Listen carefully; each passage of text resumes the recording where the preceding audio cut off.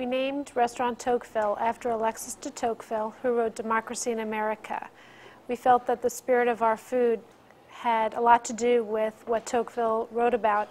When we designed this restaurant, we wanted to make sure that we had a very comfortable entranceway where a group of people could stand together. If you walk in with a computer and you don't want to check it with everyone else's things, we put it in a locker for you and you get the key. It's a very luxurious environment, but still, I think, a very comfortable environment. The cuisine is French in technique, prepared in a more modern way with lots of puree vegetables and jus, as opposed to like a more heavy classic cuisine.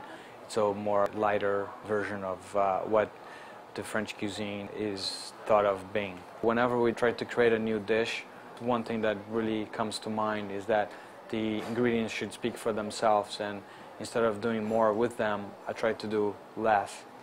And very often I try to display different techniques of cooking the same ingredient in different ways so that it can really showcase what that product is all about. Right now we have a cod dish which is salt cured and served as a casserole with a side of fresh cod. So you have the textures and the different flavors of cooking it differently.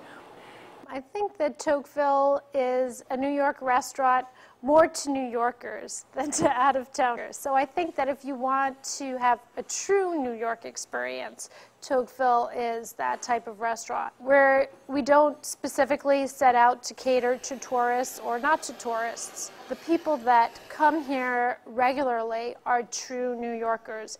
And I think why they like Tocqueville is you can come and really forget about what your day had been like.